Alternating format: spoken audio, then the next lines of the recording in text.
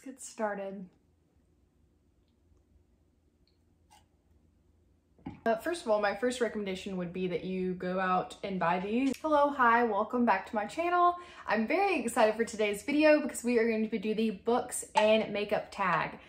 So that's essentially what my channel and Instagram is now become, is books and makeup. So I figured this would be the perfect tag to do. Unfortunately, I'm not really sure who exactly started it, but I will find out and I will link them below or put their name on the screen somewhere. But yeah, so let's go ahead and get started. All right, if you are unfamiliar with exactly what this is, what does this mean? Essentially, I'm gonna go do my makeup and I'm gonna go through every step, and each step of my makeup has like a question or like a pick a book scenario that fits the question.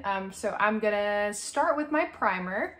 And the question for primer is, I'm recording on my phone, so I had to write all of my questions and answers in this notebook, which I love. Okay, so primer is pick a book that has left a lasting impression on you. Okay, so I'm gonna get my primer out and start doing that, and I'm gonna talk about this book while I do my primer. Okay, so the two primers that I'm gonna be using today, also my hair is pink. I don't know if I mentioned that. I don't think it's been pink on my channel yet, but it's like a purplish pink. It's faded a little bit now, but I really like it. I probably will do it again. I'm into fun colors now, so. All right, so I'm gonna use two primers today. The first one I'm gonna use is the Wet n Wild Water Drop Primer, and it's the cucumber scent. This is what it looks like. It feels super refreshing. I really enjoy that. And then I'm also gonna use a little bit of the e.l.f. Poreless Putty Primer, which works really well for filling in your pores and just making your skin look more seamless. I don't know how I feel about the exact angle of this background. I feel like I couldn't get it exactly right, but I really wanted to be in front of my bookshelves. But I hate that you can't see like the top, but it's fine. Okay, so I'm gonna put the hydrating primer on first. I have dry skin. I really like to go in first with a hydrating primer, just because my skin really needs it. Needs that hydration. Okay, so a book that left a lasting impression on me is Walk Two Moons by Sharon Creech, which I'll put up here because I don't actually own a copy of it. This book actually was published in 1994. If you're new here, I was born in 97, I'm 23, so it was a little bit before my time. However, in school, we actually were required, we were required to read it for a class. When I was pretty young, actually. I think I was in 4th grade, I believe. 4th or 5th grade. And I don't know why exactly, but this book left like a really lasting impression on me. This was around the time when, I mean, I've always been a reader and I've always loved to read, but this was my first, like, it's a young adult book. So it's the first like chapter book that like really stuck with me. And I can't really pinpoint exactly why, besides it's a great book. It's about this girl named Sal who goes on a road trip with her grandparents from Ohio to Idaho. I believe that's right. And they stop at a bunch of like national parks and stuff like that. And Sal, I'm not gonna spoil anything because I really think everyone should read it. Where'd the lid go to this? Yeah, I definitely think everyone should read it, so I don't want to spoil it. But essentially in the very beginning, you get the information that Sal's mother has died, unfortunately. And because of that, she goes to live with her grandparents, and they're very like eccentric and very just odd in the best way. So yeah, it's about, you know, there's a few different timelines going on at once. There's the current road trip that they're on, and then she's telling the story of her friend Phoebe, and like she became friends with her and like how that friendship blossomed, and like she has a lot of weird stuff going on in her life that she confided in to Sal, and then at the same time that her story is unfolding, you get Sal's story as well, about how her struggles and losing her mom and all that. So it's just a really good, like, I don't know a good way to describe it, but like a coming of age novel maybe? I don't know. It's really good. So I highly recommend it. And it really stuck with me as one of the most influential books when I was younger growing up. Okay, so next we have foundation. What is the question? Oh, okay. Favorite first book in a series. This is hard because I don't read a whole lot of series.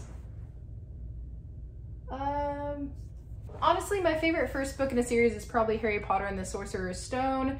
I'm not going to get into everything going on with J.K. Rowling. I don't agree with some of the things she said. I love these covers, by the way. Sorry. Side note.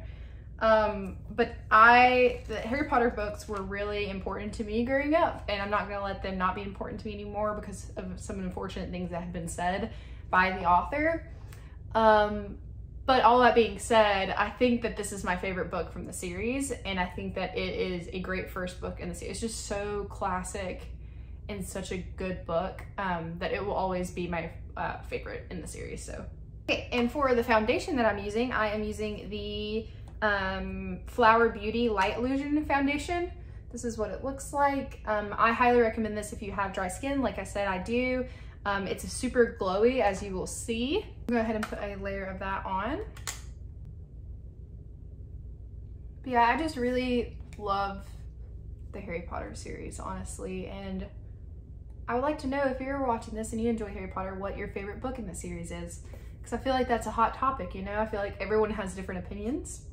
I also would say that my favorite movie is not my favorite book. I think the movies are way different than the books for the most part. And I definitely think you should read the books as well as watch the movies. Okay, so I finished up with my foundation. This foundation has like medium coverage, and you can see how glowy it is. I love that. But yeah, so I recommend this foundation hands down. I think it's really good. And again, it has like light to medium coverage depending on how much you put on. But what I like is you can always add more with concealer, which is what I usually prefer to do. So next up we have eyebrows, which I don't really do much for my brows, as you will see. But the question was, what is a book that you think everyone should read? I have two suggestions. The first one is the whole entire Chronicles of Narnia series by C.S. Lewis. I feel like everyone should read. I think they're super, what's the word I'm looking for? Super lyrical and super fun. Very adventurous and have so much depth and meaning to them. I think my favorite is probably The Magician's Nephew and The Horse and His Boy, but I also really love The Lion, the Witch, and the Wardrobe, which is the one that's most familiar to people. But yeah, I definitely think everybody should read those. Even though I think they're technically geared towards young adults / kids, I think that anyone can benefit from reading them, and they're so fun. So those. And then The Help by Catherine Stockett, I think that everyone should read. It really, I'm gonna do my eyebrows while I talk. I am really glad that I read it because I think it educated me a lot on, obviously I am not Black, so I can't experience what people within the Black community experience. And I don't know all of the history behind it. And I think that this helped me learn a lot. And I think that the book is very powerful and it's very important. And I think that it's just written beautifully as well. I think that I actually haven't seen the movie. I know a lot of people, it's also funny, as well as deep and, I don't know what the word I'm looking for is, but influential, I guess. It's also funny and a good read. I actually listened to the audiobook on Libby, so I don't have the physical copy. Oh, also, I'm using the Maybelline Tattoo Studio brow pencil, I guess. I don't know exactly what it is. It's a brow tint pen, okay, in the shade medium brown. I just comb through my brows really quickly. I have big brows, so I don't usually put too much in them. And then I'm gonna go over it with the ColourPop Brow Boss Gel, just a clear brow gel. But yeah, I definitely think that that's a good read. I definitely want to read more pertaining to race. I think that I would love to be more educated and as educated as I can to help, you know, be more aware of the communities and be an advocate and a supporter of, you know, the Black Lives Matter movement and just people of color in general. I think that's really important to be an activist as much as you can. Why not learn through books? And other things. You shouldn't just learn through books, but books is a good way to start. educating yourself. Okay, that's usually not the order I do my makeup, but we're here. So next we have concealer, and the question is pick some characters that you wish didn't exist. I feel like this is very harsh, okay? So it took me a while to think of an answer for this, because I think that even like bad characters have a place in most books, like characters that aren't necessarily likable or that are antagonists or anything like that. Like I think they have a role in all the books that I've read, that I've experienced characters I don't necessarily like. Like I don't wish they weren't in the book. So I think the one that I want to go with is, I haven't heard a whole lot about these books. I'm gonna pull one down. Actually, they're really high up, so I'm just gonna put a picture on here. The Merciless books. I believe there's 4 or 5, but there's a character that's really annoying in there. Her name is Riley. So I guess if I had to pick, it would be her. I feel like she doesn't really add a whole lot to the series. I know she's actually a pretty important character, but to me, she's just really annoying. And so I wish that she didn't, I don't want to say that I wish she didn't exist, because I think she does have a place. But if I had to pick, it would be her. And for my concealer, I really need to, like, when I'm talking about this, be doing my makeup, because I feel like that's the whole point. But the concealer that I'm using is the ColourPop Pretty Fresh Concealer in the shade Fair 15W, I think. This is what it looks like. I love this concealer. It has a really nice little doe foot applicator that works really well, and it has a really good coverage. Like I just used the smallest amount, and it goes a really long way. See?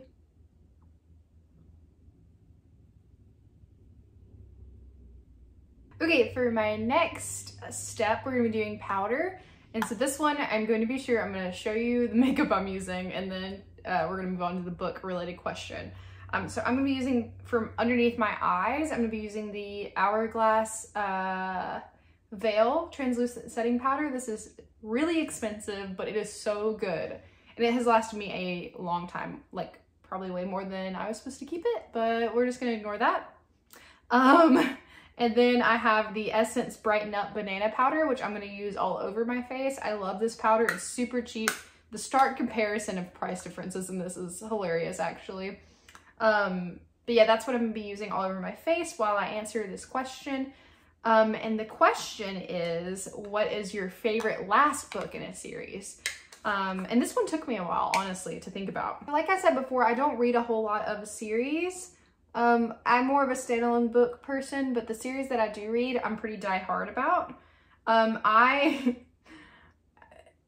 a huge Twilight fan. I always have been. Obviously, I don't think that it resonates as much with me anymore, just because it was a really big deal to me in my young adult life. And I still love it. Like, I'm not gonna lie and sit here and tell you that I don't enjoy it anymore, because I do. It's just different, you know? Like, when Midnight Sun came out a couple months ago, I was so excited. Midnight Sun is really good. Technically, though, that's not the last book in the series. The technical last book in the series is Breaking Dawn. And I would have to say that it's the best book in the series. Like, it's my favorite. I really love, there's no way that, like, if you're listening that you don't know how it ends. So, like, if for some reason you want to save the ending of Twilight, like you haven't already seen it, then don't watch this, I guess. But I love seeing Bella as a vampire. I love everything about that book. I love the fight scenes. I love how they get all of the vampires together from the different cultures. I think it's really cool. And my other answer to this question, because I have two, is Allegiant by Veronica Roth. Oh wait, I want to show you this. For Breaking Dawn, I bought the white collector's edition of these books. They're so pretty. Like, look how pretty that is. Oh my gosh, me over here saying, yeah, like it's not, you know, as influential in my life anymore, buys the whole white collector set of the Twilight books. Come on. But I love this book. I really do. I just wanted to show you how pretty it was. Okay, moving on. So Allegiant is the last book in the Divergent series, and I think it's the best out of the series. People will argue that it doesn't end well. Like, I mean, I'm not going to spoil this one, mainly because I don't remember exactly what all happens. Long time since I've read those, but I really enjoyed all of those growing up. But that's my favorite out of the series just because it's super emotional and like wraps up, I feel like it does wrap up the series pretty well, even though there are some things that are upsetting. Okay, we are moving on to eyeshadow, and this part's gonna probably take me the longest, so I'm probably gonna speed through this. I'm not gonna do a super complicated eye look just because I don't want to be here for ages. But I think I'm gonna do like a pink look to match my hair, like a subtle pink look maybe. I say that, but watch it turn out like not subtle at all. But this one is a book that has your favorite colors on the cover. This is one of my favorite covers in general that I own. This is Tales of the Peculiar by Ransom Riggs, and this green and gold combo is like my favorite color combo. And I just think it's beautiful, and so I choose this one. I actually haven't read this yet, but I've read the Peculiar Children series up until I'm in the middle of Map of Days. I think that's a really good series if you enjoy fantasy and young adult. As far as what eyeshadow palette I'm going to be using, I'm going to be using a mix of two actually. I'm going to be using the Morphe and Jeffree Star palette. And this is what it looks like. It's beautiful. Oh, it's really pretty. I love all the colors. I'm going to be mainly using just the pinks and maybe more of the neutral colors in that one. And then I'm gonna be using the Jaclyn Hill Morphe palette. I just think Morphe does really good eyeshadow. That's all that I have owned from them. And then this one is just, it just has so many options, you know, so it's just a really good go-to. But that's what I'm gonna be using, and I'm probably gonna speed through some of this just to hurry it along. I'm gonna go in with this brown color first, Perfectionist.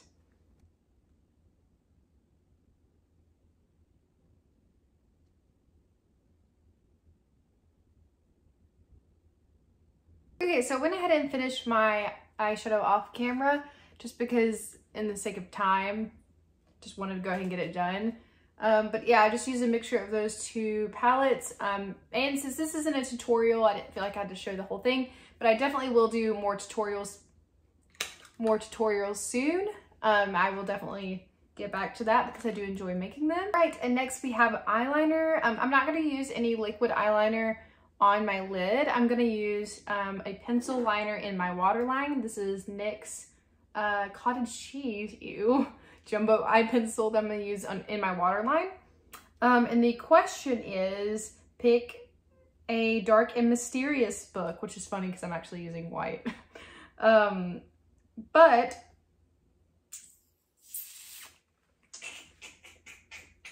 actually have two. I'm gonna pick the Supernatural Enhancements by Edgar Quintero. This is actually a book that I feel like does not get near enough hype. I never see anyone talk about it, but it is one of my favorite horror books. Or I guess technically it's not horror, like it's mystery, because it is scary, but it's more of like mysterious.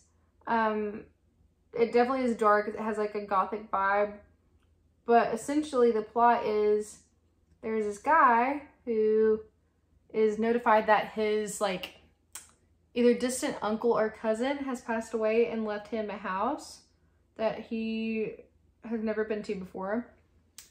And trigger warning to do with suicide, sort of, as you'll like read more into the book, no spoilers, but there's been a series of people that have committed suicide in the house, and there's this weird like historical like society. I think this is placed in a different era of time. I don't remember exactly what era. It's been a while since I've read it. But it's really interesting. It goes into details about like, there's a lot of like paranormal stuff happening in the house that they're trying to figure out. He actually is dating this girl who is, I believe she's Irish. I think she's from Ireland. And she is mute. So she communicates in different ways. And the writing style is not done in your typical book format. It's actually done through like a series of letters and like tape recordings and like audio recordings and like video footage, which I really like those types of books that do that. I like the different forms of communication. So I highly recommend it if you're into like mystery, thriller, like those type of books. It's very good. And I don't hear a lot of people talk about it, so that's definitely one I wanted to mention in this video. One that is a lot more common, that you probably know if you're into horror novels, And one of my favorite books that I've read this year is Pet Sematary by Stephen King. Do I have that close? No, I do not. Yeah, so that's a really good book that I have read this year. It is super dark and creepy. It actually really scared me, and it takes a lot to scare me with books, but it left me like feeling creepy crawly. And I'm not going to explain the whole plot because I feel like it is, again, it's one of the more common ones, but essentially there's like a pet cemetery, and behind the pet cemetery in their essentially backyard of their house that they move into is an Indian burial ground, that if you bury something there, it comes back to life. I'm just gonna leave it at that. It's so spooky, and like, I love the vibes that it gives off. I'm new to Stephen King's, but I've read a lot of his stuff this year, and so far it's my favorite out of what I've read. And the movie's really good too. Okay, next up we have mascara. As you can see, I already curled my eyelashes just a minute ago. And this question is pick a long book. Honestly, I think my longest book is probably Deathly Hallows, which you can see right here. It's pretty big. And also Breaking Dawn that I showed you earlier is very large. So yeah, I guess I'd pick both of those. It's funny because those are both part of a series, which I don't really read that much of. But I think these are the two biggest books that I have. And also Map of Days by Ransom Riggs and the Miss Peregrine's Peculiar Children books is pretty big, but those are like the biggest ones I have. That's what she said. And as for the mascara that I am using, it is the Essence Volume Stylist mascara. That's what it looks like. And this part's not really interesting, so I'm just gonna do my mascara off camera and I'll be right back. Alrighty, so I went ahead and did my bronzer off camera because that wasn't actually one of the questions or one of the books to pick on this tag. So I skipped it, but just so you know, I used this palette, the Cheek Stars palette by Benefit. It's just a bunch of blushes, and it has the Hoola bronzer in there, so I used the Hoola bronzer today. And I really like it. So next we're gonna do blush. And blush is pick a book with a cringeworthy romance. Ooh. Okay, so I'm just gonna use two series. Okay, so you guys heard me talk about the Twilight series. You know how much I love that series, like I've already said, but that romance is cringeworthy. Actually, I'm Team Edward all the way till the day I die. So I say that the romance with Bella and Jacob is cringeworthy because I don't like it. Also, I really enjoyed, I'm gonna do my blush while I talk like I'm supposed to. I'm using the Sugar Bomb blush, which is the middle one right there. Got to where I really love blush lately. I normally used to not use that much, but now I use a lot. Anyway, so I also really enjoyed the young adult series, the House of Night books, which I know were pretty popular back in the day. And that romance is pretty cringeworthy with Zoe, and no spoiler really because that series is really old, but like she has a romance with multiple people, so that's kind of cringeworthy. I got a lot of secondhand embarrassment from like that whole series, which I do love it, but like she doesn't have a super good track record with relationships, so it's just funny, and like it is cringe to watch and read because of some stuff that happens between that whole love triangle. So yeah, I think I would say those two, probably more than the Twilight one. Alrighty, and we are wrapping it up with highlighter, right? Yeah, technically. Okay, so highlighter is pick a book that brightens your day. That's really sweet. I don't know. I like a lot of scary, dark books. Oh, I have the correct answer. Beauty and the Beast brightens my day, always. I love this book. If you know me, you know I'm obsessed with Beauty and the Beast. I'm obsessed with Belle. I'm obsessed with Disney in general. So any Disney book really brightens my day. But Hunter got me this one, and it's like an illustrated edition with like pictures and interactive elements in it.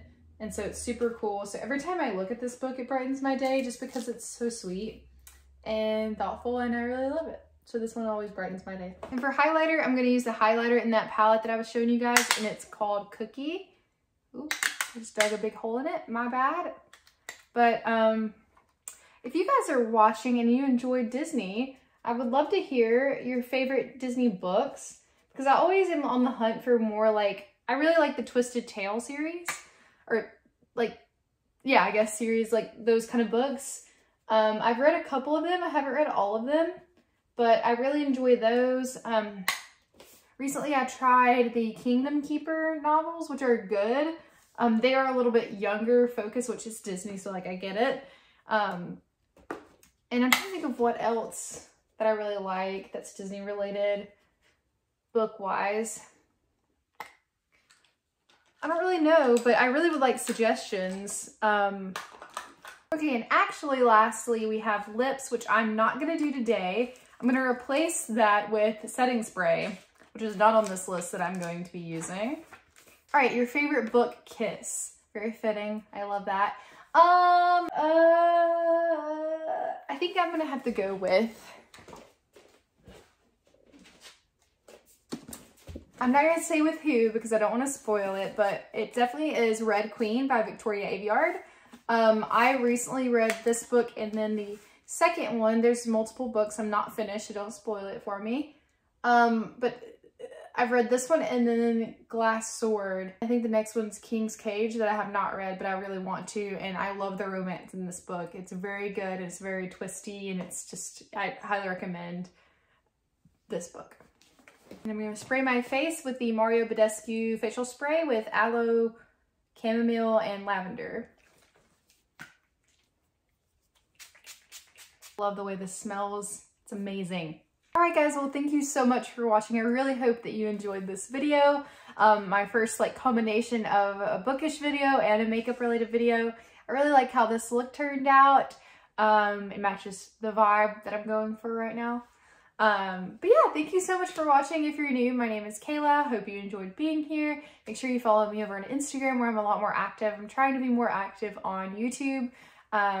So I hope to have more fun videos in the future. I have a gaming podcast, and I will put my Instagram up here, and I will link the podcast below like I always do. I would love if you would go over and support me on there and listen. I co-host with my friend Jerica, and we talk about a lot of different fun stuff that's game related. We talk about, you know, pop culture and news and stuff like that. So I'd really appreciate if you'd follow me over on there, and I will see you guys next time. Bye!